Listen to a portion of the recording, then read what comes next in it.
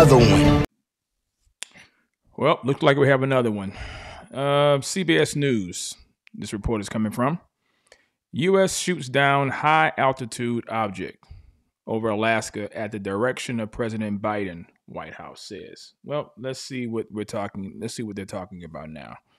And let's see what we can get out of this story. The Pentagon, at the direction of President Biden, shot down a high-altitude object over Alaska airspace on Friday. National Security Council spokesperson John Kirby confirmed during Friday's White House briefing.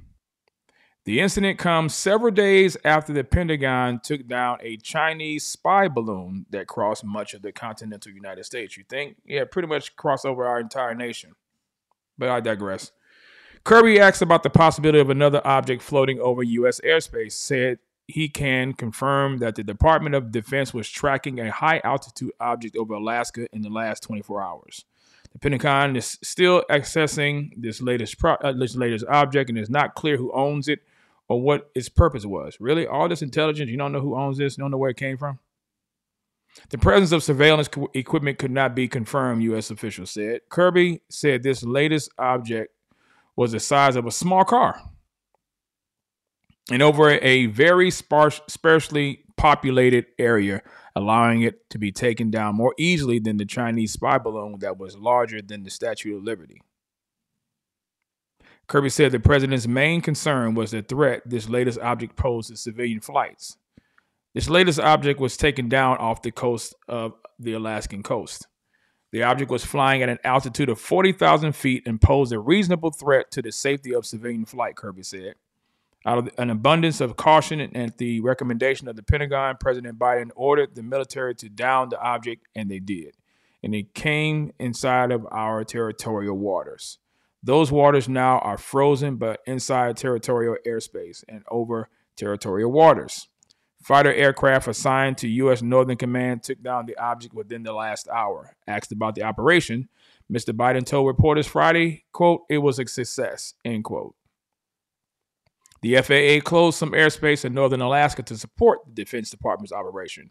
Kirby said the U.S. will attempt to recover the object, which did not appear to be manned or have maneuvering capabilities.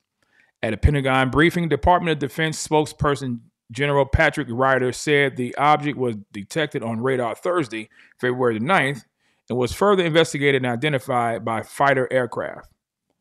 U.S. Northern Command is beginning recovery operations now, Ryder said. A U.S. official said Northern Command has assets heading to the area now to recover the debris, including HC-130, HH-60, and CH-47 aircraft. Senator Dan Sullivan of Alaska said he was briefed on the subject by the Pentagon Friday morning. Alaska is the front line of defense for our nation. The past few weeks have made this even more evident, he said in a series of tweets. The Chinese spy balloon that transited across the U.S. before it was shot down off South Carolina on Saturday is part of a larger Chinese surveillance balloon program. Larger Chinese surveillance balloon program? Okay. That has operated for several years and over multiple continents, the Pentagon says. The Biden administration has faced intense criticism over the decision to allow the Chinese surveillance balloon to cross the U.S. for nearly a week before it was shot down over the Atlantic Ocean. Administration officials said the decision was made due to the risk of civilians on the ground. But some Republican lawmakers wanted it to be taken down when it was over water on Alaska's coast, like this similar object was. And that's what I think. It should have been taken down before it got into our mainland.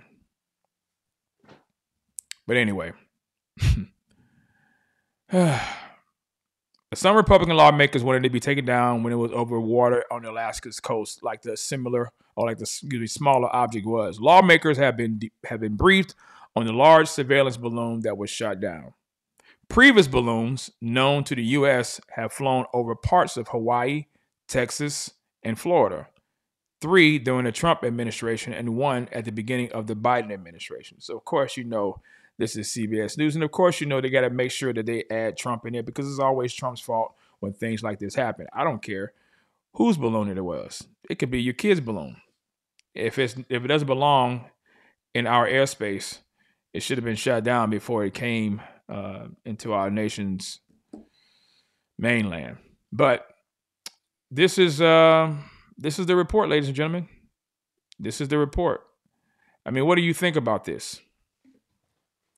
What do you think about this administration? Do you think this administration is doing a good job in protecting our country? Do you think this administration is making sure that China knows that they can't just do whatever they want? I mean, already technologically, they're pretty much punking us. But it also in the terms of surveillance, it's also in the term of military strength and might. We don't know what this thing may lead to. But nonetheless, as Christians, I hope and pray that we are seeking God and making sure that we, even in this administration, we pray for our leaders, including Joe Biden. Yep, including Joe Biden. But let me know what you think in the comments below. What do you think about this story? Do you think that the president should have shot down the previous quote-unquote object before it came all the way from the West Coast over into the East Coast? Or do you think, it's just a balloon? No big deal. Let me know what you think in the comments below. I'm trying to see something.